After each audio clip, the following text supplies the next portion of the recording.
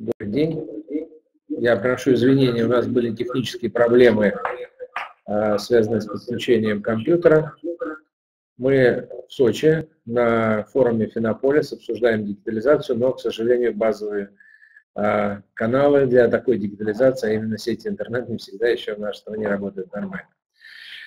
Сегодня мы заканчиваем серию встреч сотрудников Банка России с аудиторией интернета, посвященная инвестициям на нашем российском финансовом рынке. Эти встречи проводятся в рамках недели инвестора, которые проводит ИОСКО, это Ассоциация участников регулирования рынка ценных бумаг. И впервые в России проходит такая неделя вслед за другими странами. Со временем эта неделя станет традиционной и будет охватывать все значимые финансовые рынки. Сегодня я буду отвечать на ваши вопросы, связанные с инвестициями на российском финансовом рынке. И я думаю, что задержка не скажется на времени нашего общения. Мы будем в эфире 1 час. Не собирался я какую-то вступительную лекцию вам читать. Я думаю, что лучше приступить сразу к ответам на вопросы. Вопрос первый. Сейчас я его зачитаю.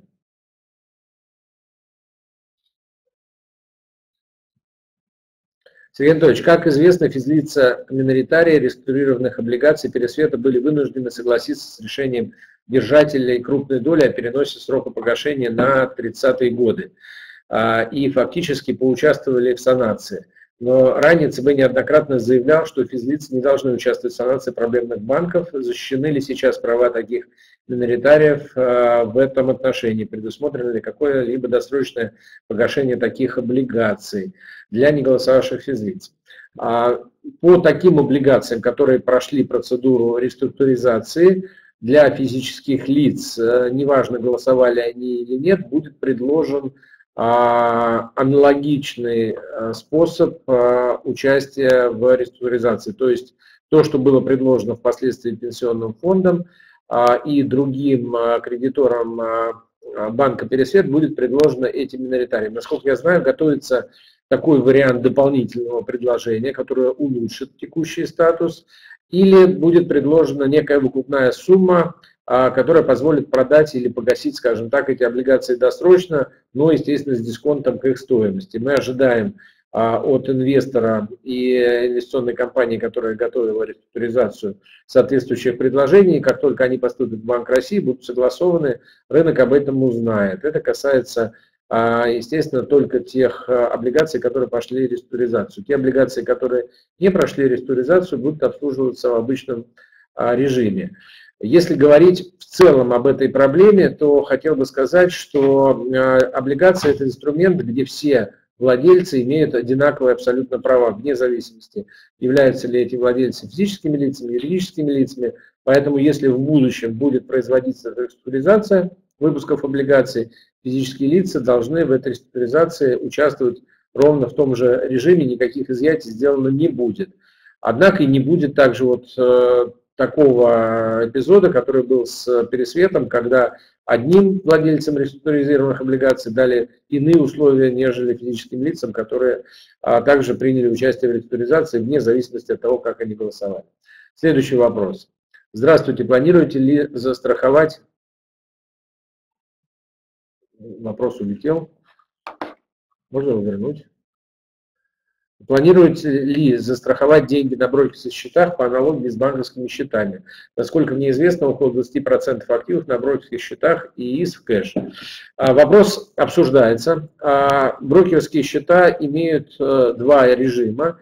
Первый режим – это когда владелец брокерского счета дает разрешение брокеру пользоваться этими деньгами. Соответственно, подписав соответствующее соглашение, принимает на себя риски того, как брокер использует эти денежные средства, и такие риски страховаться не будут. И вторые счета, которые не предполагают возможность для брокера использовать эти денежные средства для своих операций, соответственно, эти деньги не участвуют в формировании конкурсной массы при банкротстве брокера, и, соответственно, по таким счетам возможно введение системы гарантирования. Сейчас обсуждается вопрос как технически будет работать эта система и на базе какого фонда будут собираться деньги от участников рынка для осуществления последующих выплат.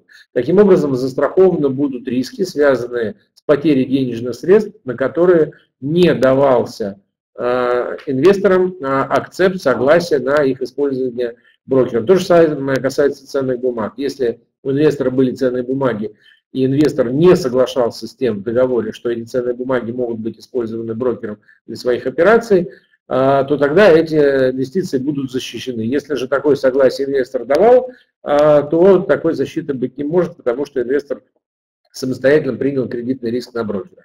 Следующий вопрос. Добрый день, Сергей Анатольевич. Сейчас много говорят про возможность разместить деньги на площадках краундфандинговых компаний. Этих компаний очень много. Как выбрать надежную, как отличить хорошее от плохой, и в чем преимущество и риск размещения краудфандинговых площадок. Это действительно новое явление на российском финансовом рынке. Краудфандинг – широкое понятие, оно включает в том числе и так называемый ICO, Initial Coin Offering, то есть генерацию токенов в сетях распределенного хранения информации, включает в себя сбор средств на какие-то благотворительные истории, а также финансирование стартапов. Сегодня государство не регулирует этот вид деятельности. Деятельность эта осуществляется в режиме мониторинга. В Банке России зарегистрировано достаточно много краудфандинговых площадок, которые дают нам информацию о том, что они делают и как они делают. По итогу вот этого мониторинга Банк России примет решение, насколько эта деятельность подвергает риску средства инвесторов, а также насколько эта деятельность несет риски для макроэкономической стабильности и финансовой стабильности. Я бы что посоветовал инвесторам? Прежде всего нужно понимать, в чем роль краудфандинговой площадки. Краудфандинговая площадка не отвечает по обязательствам того, кто привлекает денежные средства на этой площадке. Но она выбирает определенным образом проекты, которые выставляет для сбора средств, и в этом смысле может нести определенные репутационные риски перед инвесторами за то, что стало с их деньгами. В большинстве случаев краудфандинг также не предоставляет юридической защиты кредитору или участнику в том, чтобы потом взыскать средства с прибылью с тем, кто получает денежные средства. В большинстве случаев это все-таки джентльменское соглашение. И поэтому, если вы четко не понимаете условия, на которых вы инвестируете деньги, то мой совет все-таки разобраться именно с юридической основой этих инвестиций, потому что она первична по отношению к тому, на какой площадке вы собираетесь размещать свои денежные средства. Со временем мы внесем краудфандинговые площадки в реестр, определим требования к таким площадкам с точки зрения раскрытия информации и с точки зрения ответственности этих площадок перед инвестором за размещенные денежные средства. Хочу сказать, что максимальные потери сегодня несут те краудфандинговые проекты, где заемщиком являются физические лица, невозврат очень большой, он близок, к сожалению, практически к 100%. Они построены на скоринге. Вот скоринг показывает достаточно такие результаты, что инвестиции это являются высоко рискованными. Что касается инвестиций в стартапы, то это в значительной степени несет не просто риск того, что заемщиком оказался мошенник или какая-то компания, которая даже не собирается ваши деньги вкладывать в бизнес, ради которого собирает эти денежные средства, сколько сам риск стартапов, который всегда был высок и связан как с порядочностью принимающих денежные средства интерпренеров, так и с рисками того проекта, который предполагается финансировать. Поэтому это высокорискованный сегмент финансового рынка. Не надо туда вкладывать большие суммы. Если вы все-таки приняли решение часть своего пакета сбережений инвестировать в стартапы через краудфандинг, старайтесь финансировать несколько проектов на маленькие суммы, нежели вложить всю сумму в один проект или в два. Следующий вопрос. Добрый день, Сергей Анатольевич. Спасибо за возможность каждый день общаться с представителями Центрального банка. Пожалуйста. И сам вопрос. Какой порядок действий при отзыве или банкротстве брокера, чтобы перевести свои ценные бумаги на баланс другого брокера? Все ли активы, может быть, будут перевести, в частности, евробанды, ETF, паи и так далее? Значит, если, еще раз, вы не давали брокеру авторизации пользоваться вашими ценными бумагами, пользоваться вашими активами, то этот перевод при банкротстве брокеров будет носить облегченный характер.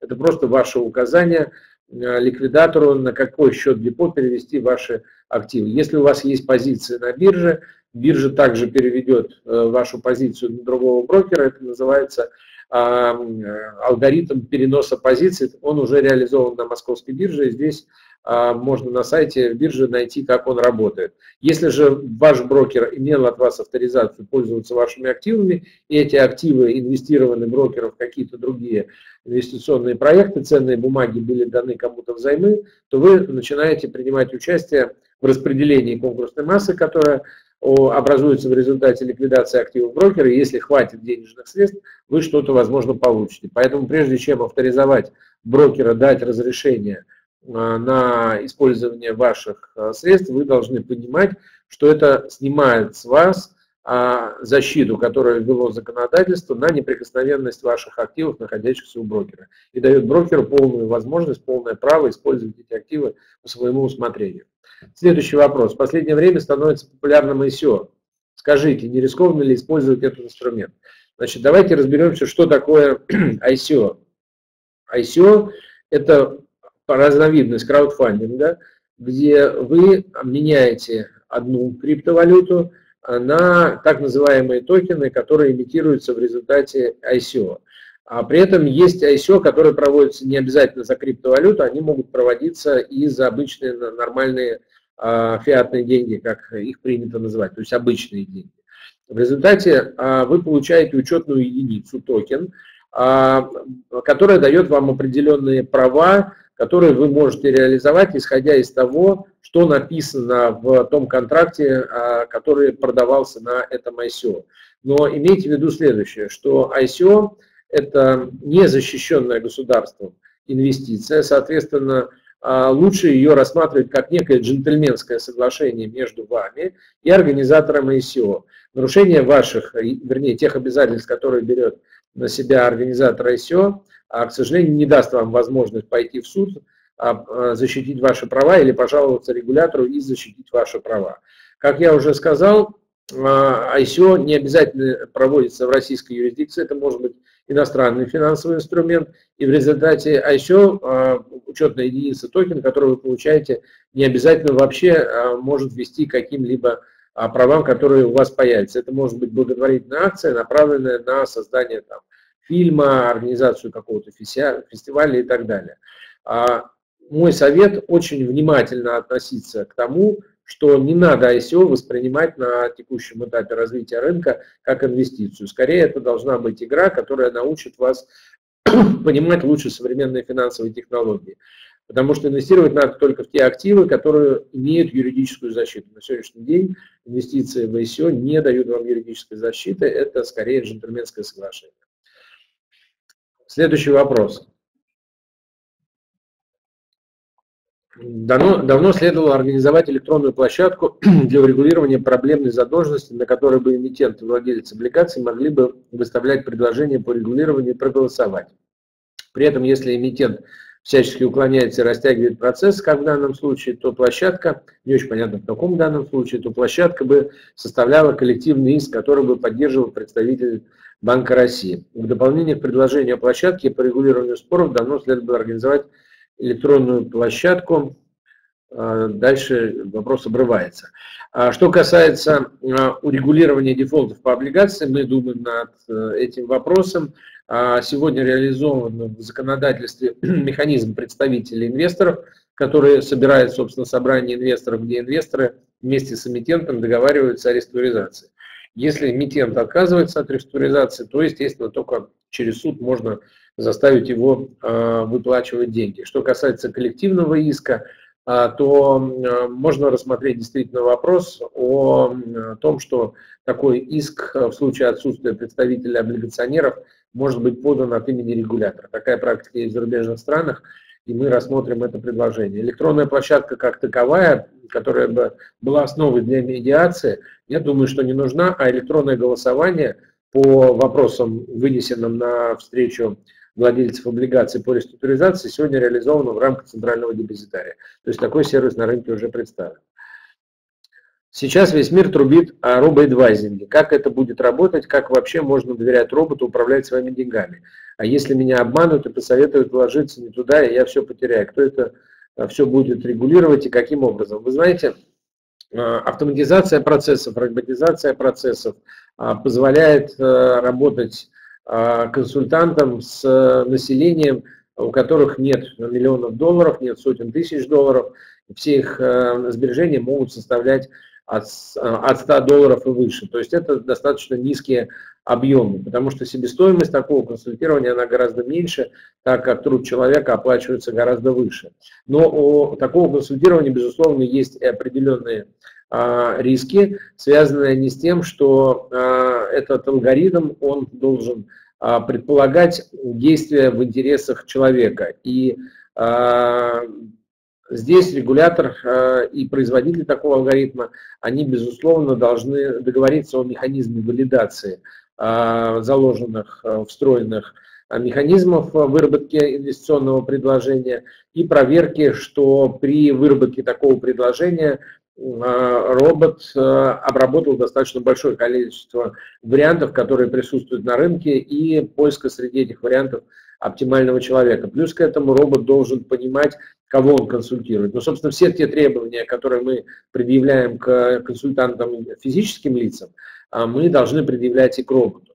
Вопрос сбоев. Эти сбои могут быть в связи с ненадежностью самих механизмов, неверной информацией, которая обрабатывается компьютером, а также кибервмешательством, то есть появлением вредоносного кода, который заставляет этого робота давать неверные советы, действуя не в интересах гражданина, а в интересах третьих лиц. Все это должно быть рассмотрено и должно быть учтено при создании доверенной среды, среды безопасности, в которой эти роботы будут существовать вместе с консультантами обычными.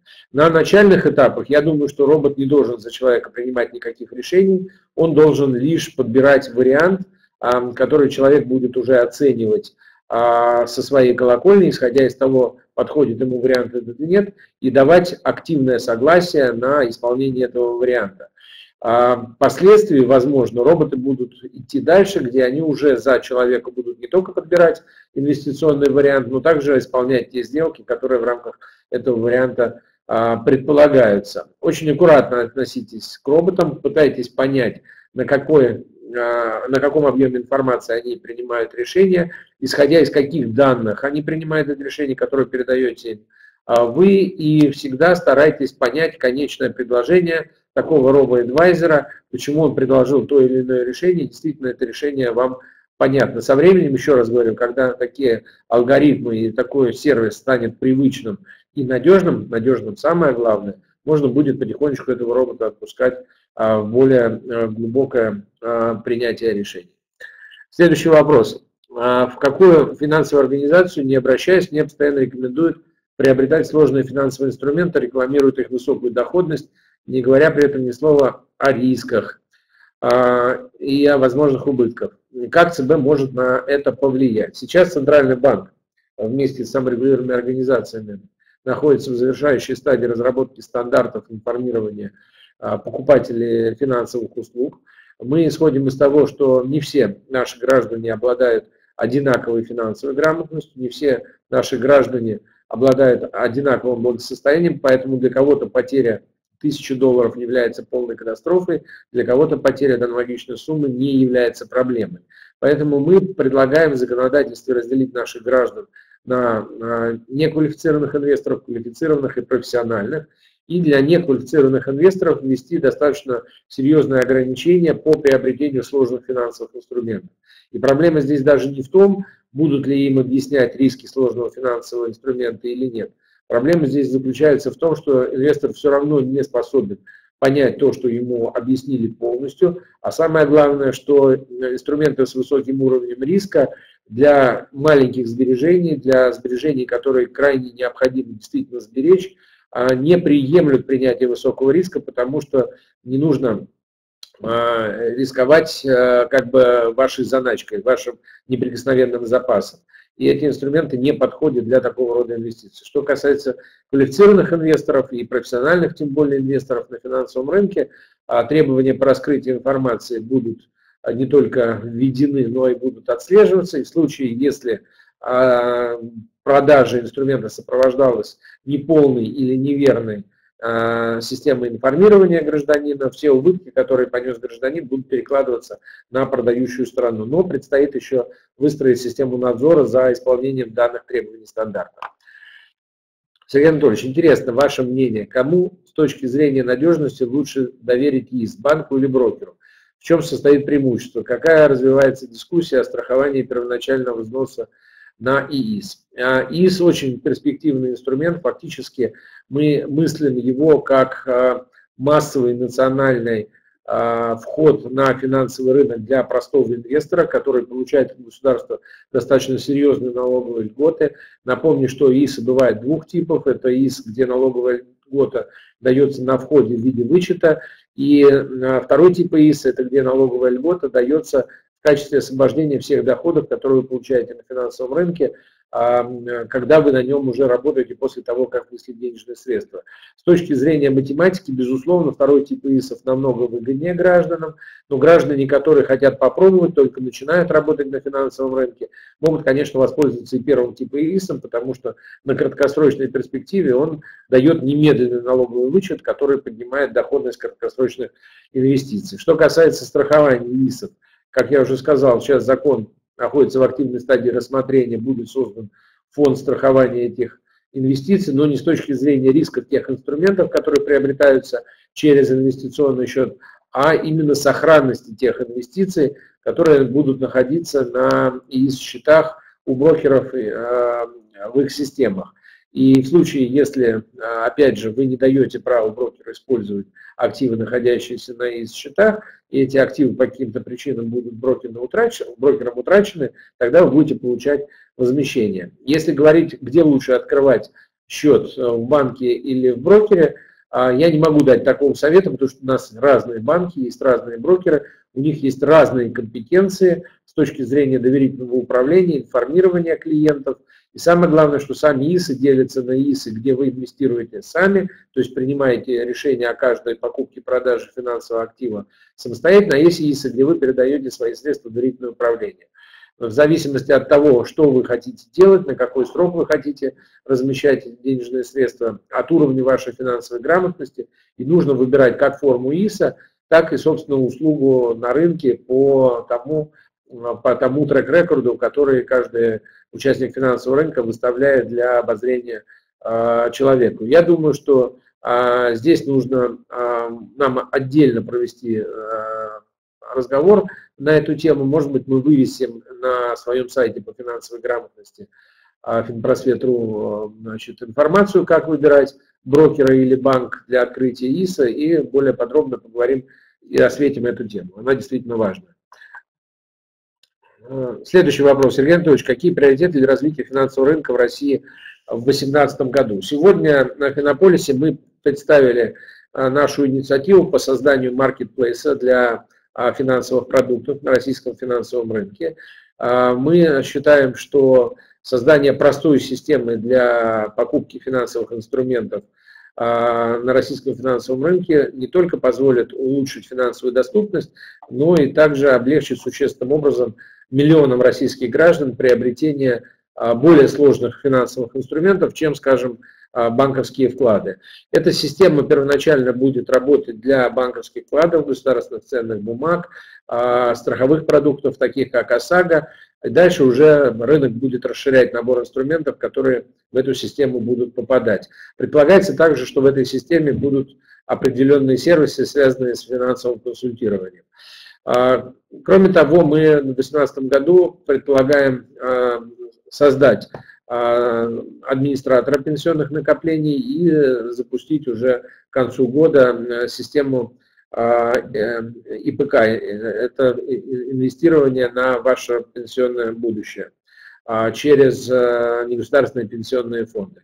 Я думаю, что очень важная инициатива в области дигитализации финансового рынка – это создание ЕСИ, это единая система идентификации и переход на биометрическую идентификацию, потому что без этой системы фактически экстерриториальный цифровой рынок построить невозможно, потому что физический визит к провайдеру услуг ограничивает возможности наших физических лиц с теми организациями, которые находятся в физической доступности. Нам же нужен единый рынок, когда человек из Владивостока, если он увидел выгодное предложение из Калининграда, может этим предложением, не выходя из дома, воспользоваться в течение ограниченного срока времени. В то же время мы будем реализовывать и другие инициативы в области финансовой доступности для регионов, которые не покрыты интернетом, будут вместе с Минкомом связи разработаны определенные решения, возможно, на базе спутниковой передачи сигнала, что позволит в любой точке Российской Федерации в течение ограниченного срока воспользоваться базовыми финансовыми услугами. Стратегия финансовой доступности будет в ближайшее время нами утверждена и опубликована. Кроме того, на выходе стратегия по финансовой грамотности, где мы будем реализовывать вместе с правительством мероприятия в области повышения финансовой грамотности. Прежде всего, это наш проект «Школа», который для нас самый важный, самый массовый проект. Ну и кроме того, будут другие мероприятия. Поэтому инноваций будет достаточно много в 2018 году. Все эти инновации отражены в основных направлениях развития финансового рынка за период с 2016 по 2018 год. И я думаю, в начале следующего года мы увидим и начнем коммуницировать с рынком проект основных направлений развития финансового рынка на 2019-2021 год. Следующий вопрос. Добрый день. Скажите, пожалуйста, можно ли считать инвестиционное страхование жизни надежным инвестиционным продуктом? Как работает этот инструмент, каковы его риски? Инвестиционное страхование жизни предполагает передачу страховой компании ваших сбережений, которые та в соответствии со своей инвестиционной декларацией инвестирует на российском финансовом рынке. Часть дохода, который получается в результате данного инвестирования, тратится на покрытие расходов страховой компании и в качестве вознаграждения для страховой компании. Остальное достается гражданину. К сожалению, четкого алгоритма распределения этих доходов между страховой компанией и гражданином не существует. Однако данный механизм является наиболее либеральным, то есть он наиболее ограничивает страховые компании в возможности инвестировать в ваши средства. И они делают это достаточно активно. Это отличает инвестиционное страхование жизни от других продуктов. При этом страховая компания, безусловно, гарантирует вам основную сумму ваших сбережений, то есть проценты могут зависеть от результатов инвестирования, но основной долг сохраняется. Продукт сейчас набирает свои обороты, у него есть особенности, например, чиновникам не надо декларировать этот продукт в своих декларациях, при разводе с женой не нужно эти сбережения делить, то есть есть несколько моментов, которые для определенных целей делают этот продукт привлекательным, но в целом объем инвестиций наших граждан в этот продукт не такой большой. Я думаю, что у рынка большой потенциал, и он будет активно развиваться. Следующий вопрос. Как ЦБ борется с трансграничкой? Есть мнение, что иностранные брокеры надежнее будут. Сама по себе трансграничка несет две проблемы. Первое – это то, что, прибегая к услугам иностранных провайдеров финансовых сервисов, вы не можете обращаться ни в Банк России, ни в российские суды за защитой своих интересов. Как правило, иностранные регуляторы также не собираются защищать иностранных граждан, которые приобретают подобные услуги по трансграничным операциям. И второй момент, тоже он очень важный, трансграничные сервисы, они несут определенный арбитраж в регулировании. И если национальные игроки подвержены регулированию и должны нести издержки регулирования, соблюдать правила, то у иностранцев больше свободы прибегать в том числе и к недобросовестным практикам продажи своих услуг. Поэтому Центральный банк в целом не очень хорошо относится, когда российские граждане приобретают финансовые сервисы через трансграничный механизм взаимодействия с иностранными провайдерами. Более того, в большинстве развитых рынков такое приобретение сервисов прямо запрещено. Например, в Соединенных Штатах иностранным компаниям запрещено предлагать сервисы американским гражданам. Есть существенные ограничения и в Европе, и в других развитых рынках. Сейчас в руках Центрального банка есть несколько механизмов, как мы противодействуем этому явлению. Прежде всего, это, естественно, разъяснительная работа и отключение сайтов, через которые эти услуги предоставляются. Опять же, если говорить о 115-м законе, то не факт, что все эти услуги не нарушают законодательство по противоотмывочной деятельности. Ничто не мешает иностранным провайдерам услуг зарегистрировать в Российской Федерации дочернюю структуру и легально, в соответствии с правами, которые предоставляются национальным игрокам, начать предоставлять такие услуги. Поэтому, если настойчивое иностранное лицо предлагает вам именно кросс-граничные услуги, задумайтесь, почему оно делает это в такой форме. Скорее всего, здесь есть определенные риски, связанные, как я уже сказал, либо с арбитражом и недобросовестной конкуренцией, либо с тем, что иностранцы изначально не хотят, чтобы ваши инвестиции находились под защитой Центрального банка и российской судебной системы. Но это не означает, что все, естественно, иностранные провайдеры услуг изначально являются мошенниками или жуликами. Следующий вопрос. Поддерживаю предыдущего слушателя. Очень полезно. Спасибо. Хорошо, что ЦБ становится таким коммуникабельным. Интересуйтесь финансовым рынком, зарабатывайте на нем, помогайте нашей стране получать ресурсы для модернизации. Следующий вопрос. Я боюсь нести свои деньги на финансовый рынок. Максимум вклад. Сергей Анатольевич, развейте мои сомнения как начинающего инвестора. Вы знаете, вы как начинающий инвестор делаете все правильно. Начинать надо с простых, надежных, понятных, доступных финансовых инструментов. Если вы захотите узнать что-то большее, то проводится большое количество различных семинаров, в том числе и вебинаров. Есть такие организации, как Московская биржа, которая занимается образовательными программами. Очень много образовательных программ по российских банков и брокеров. Сначала получите информацию, потом уже инвестируйте. Могу вам посоветовать обратить внимание на рынок облигаций. Если говорить о государственных ценных бумагах, то риски государственных ценных бумаг кредитные такие же, как у вкладов в банках, но иногда вы можете получить большую доходность.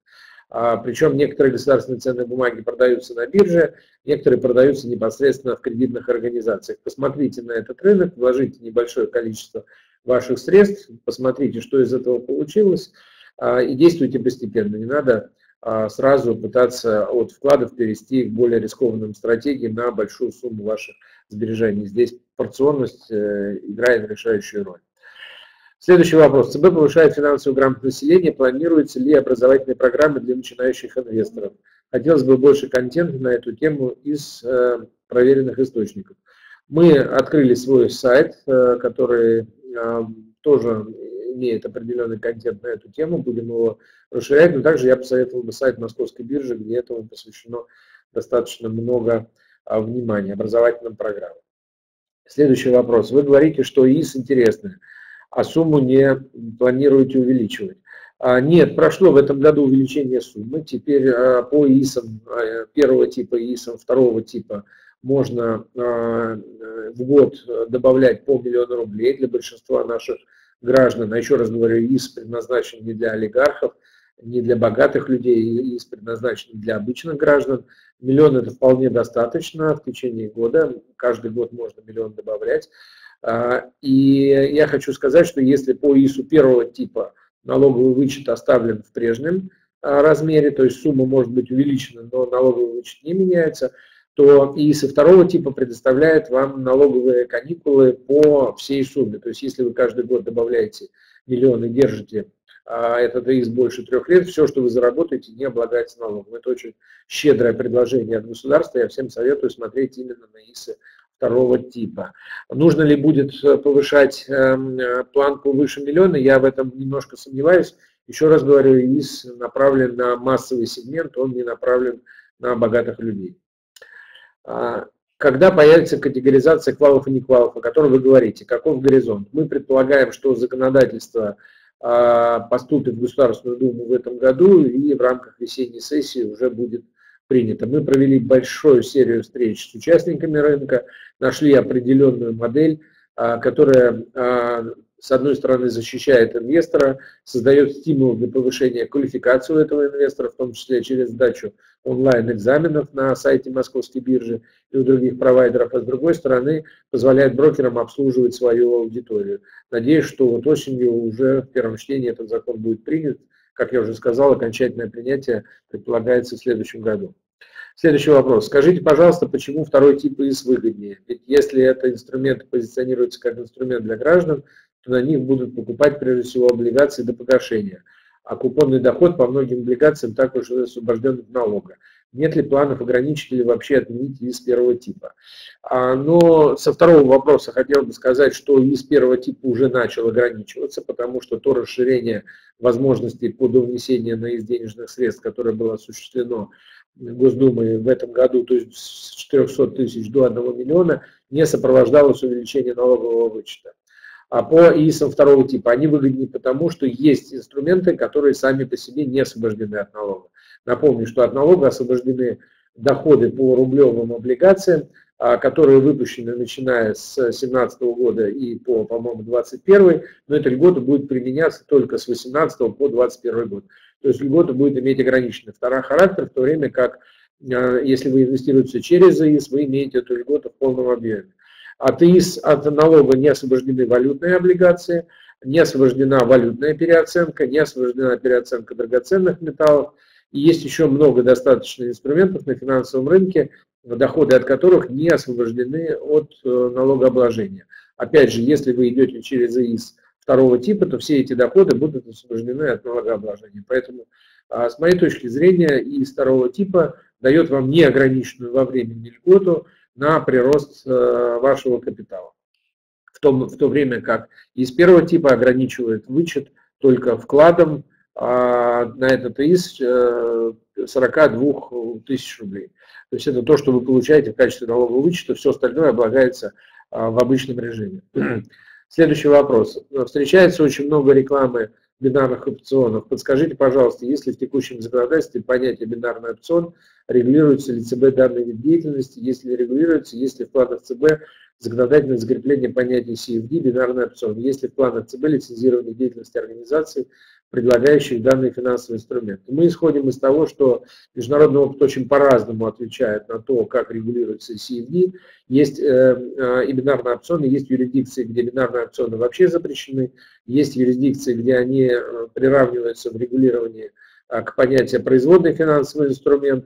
Мы считаем, что данный инструмент точно не показан неквалифицированным инвесторам. Мы будем ограничивать возможности неквалифицированных инвесторов покупать такие рода инструменты, соответственно, запрещать профессиональным участникам продавать неквалифицированным инвесторам такого рода инструменты. Что касается полного запрета такого рода сделок, то такая дискуссия есть, но я не думаю, что решение будет принято в ближайшее время.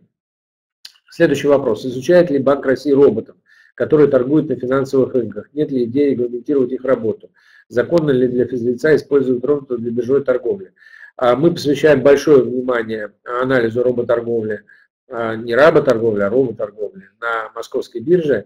И мы видим, что по совокупности такая торговля добавляет ликвидность и делает рынок более устойчивым к колебаниям.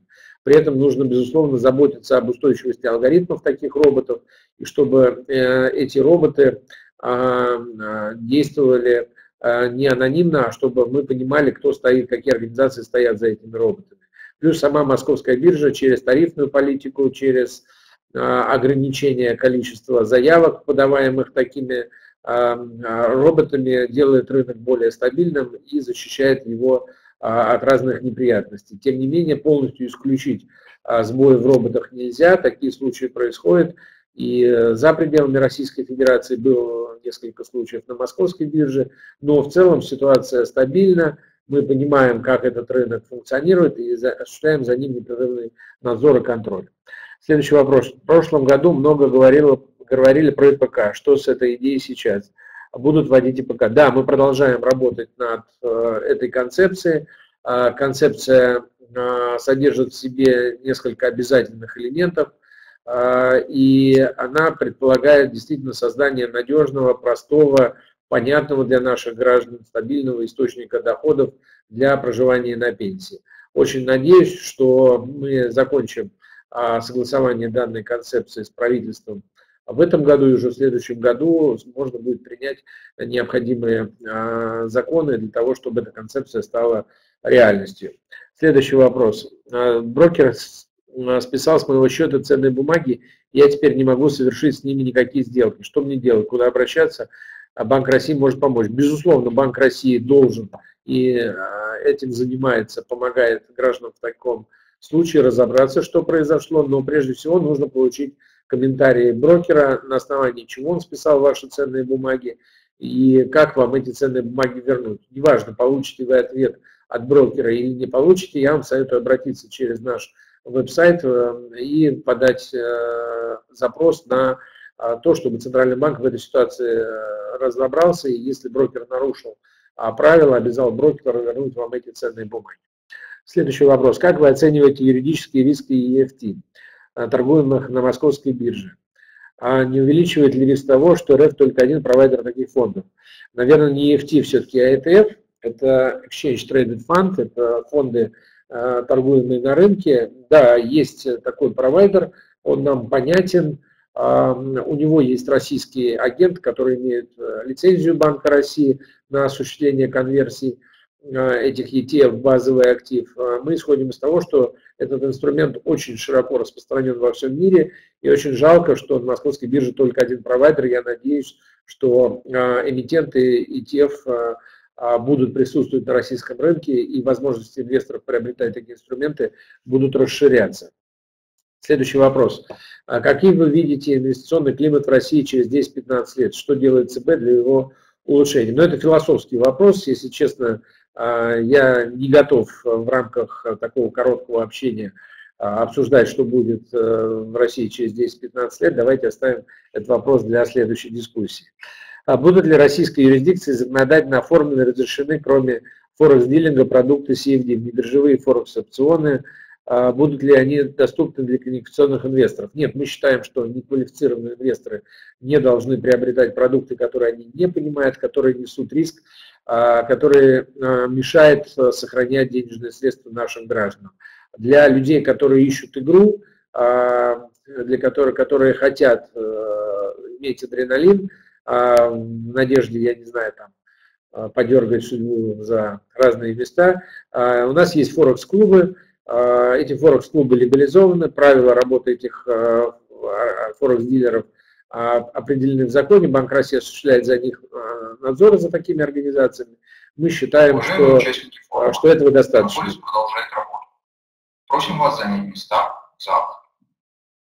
Dear participants of the Forum of Innovative Financial Technologies, the forum will resume shortly. Please take your seats in your next event.